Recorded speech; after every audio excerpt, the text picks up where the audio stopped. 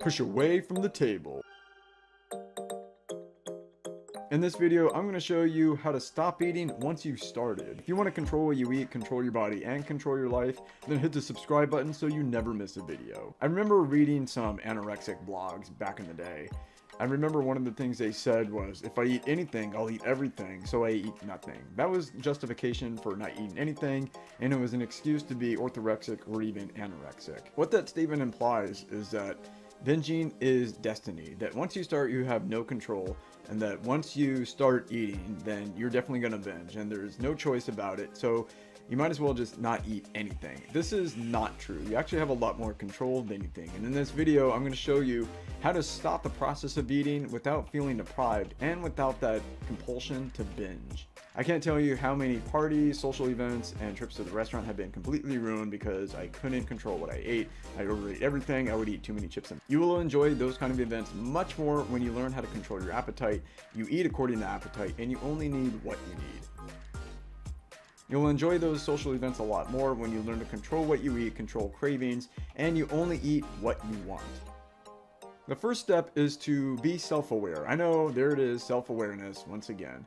Self-awareness is the big theme of this channel. It's knowing what you're doing and why you're doing it. You need to be self-aware of what you're feeling and what your hunger is and what your hunger is telling you. You would be surprised how little you actually need to eat to satiate hunger. I used to think that I needed to consume all of these calories and a mountain of food just to satiate hunger. My hunger mechanism wasn't working, so I had to binge just to satisfy it. If I didn't binge, then I would be starving. Then I realized that I really didn't need a lot of food. Now, the only way I was able to discover that was by connecting with my hunger and actually listening to my hunger. Remember, the definition of an eating disorder is eating not according to hunger. You deliberately ignore those internal cues, you don't pay attention to hunger, you don't pay attention to anything really. You're just responding to those primordial urges to make you consume everything because it thinks you need all that to survive. The next time you're eating, I highly encourage you to pay attention to your hunger. How hungry are you really? Do you need that extra dessert? Do you need that extra portion? Do you need to go back and get seconds? When I started paying attention to hunger more and I started eating according to hunger, that's when I started to make a lot of gains. My second tip is to eat without distractions. At least once a day, I highly encourage you to eat something, even if it's just a minute or two, without any external stimuli. That means no phone, no computer, no work, no magazine, no book, no nothing. Just don't consume anything else while you're eating something. Even if you're just eating like an energy bar or something really light or some kind of snack, just eat it without distracting yourself. Just this once, see how it goes. I remember when I was a binge eater, I always had to have some distraction in front of me. It was usually some YouTube channel that was in my recommended list that I really didn't plan to watch, but then I started watching it. Or I was reading news articles or blogs. Those are always my favorite. Of course, I wasn't really learning anything because I was scanning everything. I wasn't going in depth, but I always had to distract myself. And I think that's part of the problem. We live in a distracted age. We're constantly checking email, doing work, doing this, doing that. And we never take the time to just eat for the sake of eating. It's almost like eating is a waste of time. And we have to do something else to make it worth our time. You don't have to eat without distraction all the time. You don't have to light candles and sit cross-legged every time you sit down to eat. That would be ideal, but it's just not possible. I just encourage everybody to sit down once a day, eat something, and really pay attention to the food. My third tip for you is to do something fun after you eat. I think part of the reason I ate so much sometimes is because I was procrastinating. There was something I didn't want to do, something I wasn't looking forward to. So I just ate and ate to kind of suppress those feelings a little bit, to make it a little better. But of course, I never felt better. I just felt worse afterwards. And then I made that task even worse. Let's say it's the last meal of the day and you realize that you're not going to eat for another 12, 16, maybe even 18 hours. Or maybe you're going to fast the whole day yesterday. It's really tempting to eat a lot at that point because you're going to go a while without eating. At least you think so. Plan something that you really want to do after that. Maybe check your email. Maybe listen to some music. Maybe watch a movie. Do something that you've been looking forward to all day and tell yourself that you can only do it after you eat. Another thing you can do is take a nice hot shower that you've been looking forward to, get clean again. Maybe you've had a long day and you're sweaty. One thing I would do is I would watch the videos in my watch later folder of YouTube. I love YouTube. That's why I'm always talking about it, and that's why I'm on YouTube. But I would tell myself that I would only watch those videos once I finished eating. I couldn't watch it. The worst thing you can do is do something really hard or really tedious or something you don't want to do after you eat, because then you're just going to be compelled to eat more and more and delay whatever it is that you don't want to do. My next tip, this is more a hack, but have something that's flavored after you eat. I'm not talking about dessert. I'm not talking about key lime pie or something like that. You can do that once in a while. What I'm talking about is having some flavored water, maybe some coffee, maybe a protein shake, maybe some tea with a little bit of sugar. It's a good way to kind of land safely. You don't want to be binging 1 minute and then crash and go to nothing. That's what I was doing for many years of my life, and it was just binge, purge, fast cycle over and over again.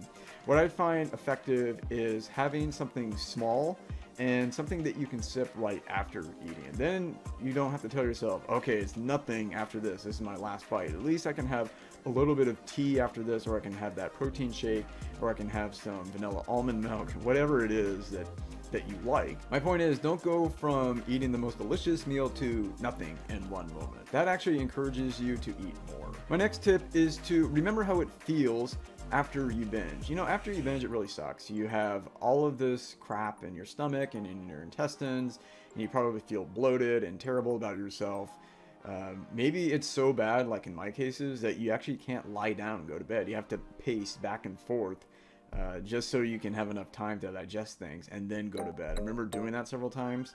And the next time I had that temptation to binge, I just remembered that. Remember how bad it felt, Kevin? It feels really bad. You feel bad psychologically, but you also feel bad physically. The physical effects of binging are almost as bad as the psychological, although I still think the psychological effects are worse. You're talking about bad self-esteem, bad body image, bad outlook on life in general. But the physical effects are real, and the next time you have that urge or that craving, just remember how bad it felt the last time. My next tip for you is to tell yourself that you're going to weigh yourself the next morning. Weighing yourself is actually a healthy behavior. I used to be against weighing myself because I felt like, oh, that's what I did when I was orthorexic and I was obsessed and I didn't want to gain weight and I was obsessed about my body image.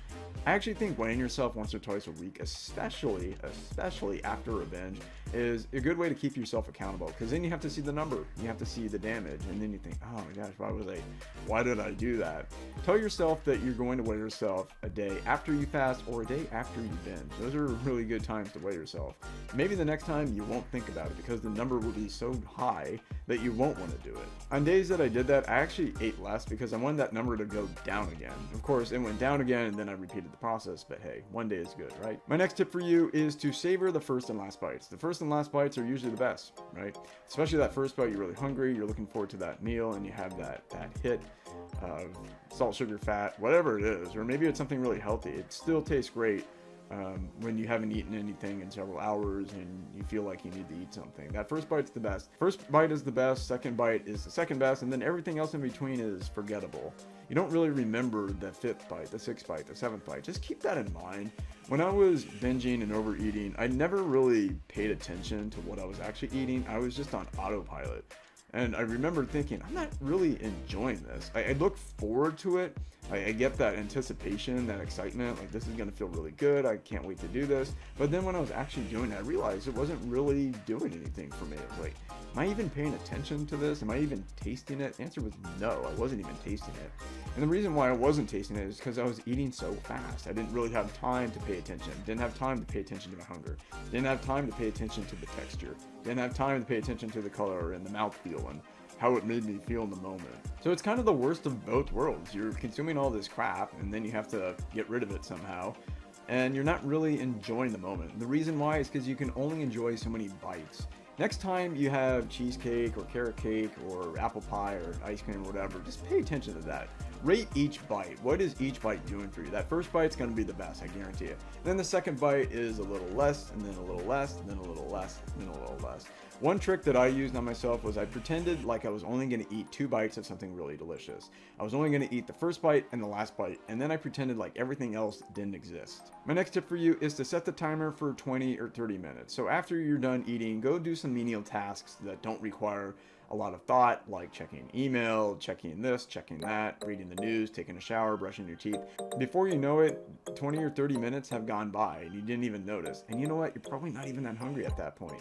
You think you want all this extra food right after you finish a meal, but then if you just wait 20 or 30 minutes and you wait for your brain to register satiety, then you don't really want it anymore. And a lot of times you're going to forget that you actually wanted more.